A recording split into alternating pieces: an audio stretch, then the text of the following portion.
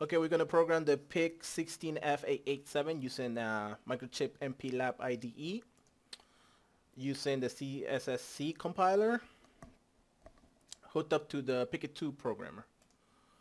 We're going to go to a project, go to Project Wizard, click Next. Like I said, we're going to use this chip right here, the PIC16f887. Click Next. Make sure you're using the right compiler. The one I'm using today is this CSS C compiler. It's easy to write. Click Next.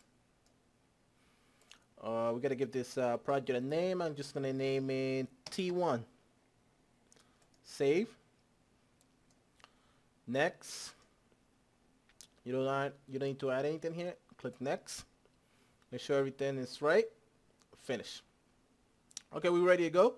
Go to here. Go to New File. Click on it. And over here, my notepad, I already had my code. I'm going to copy it and paste it on my new file. Notice that all the letters just black and white. We're going to save this, save file, and we're going to name it t1.c. See, notice as soon as we gave it the .c extension, you got some colors showing up, meaning that it's working.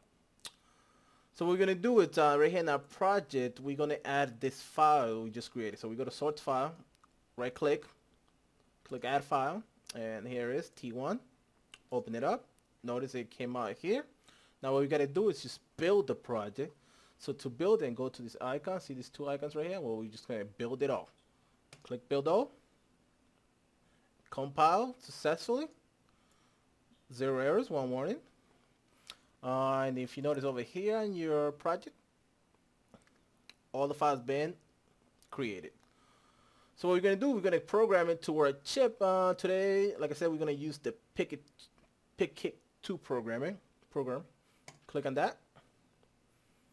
It talks to the PIC2 programmer, and it found the right chip and it found the right programmer. So that's done.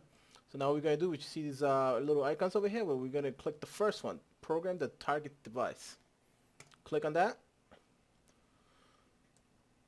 Found it, and it's programmed to our chip successfully.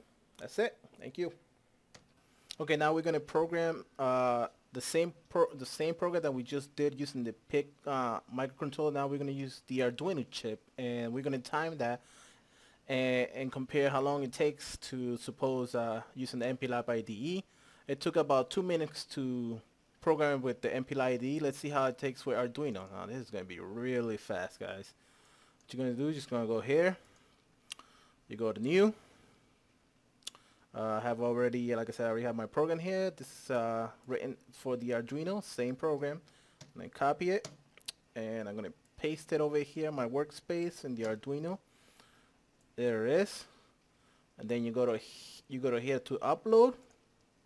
It's talking to the Arduino chip, compiling the sketch. My ArduinoUno is connected to my USB COM3. It's compiled and programming, and there it is.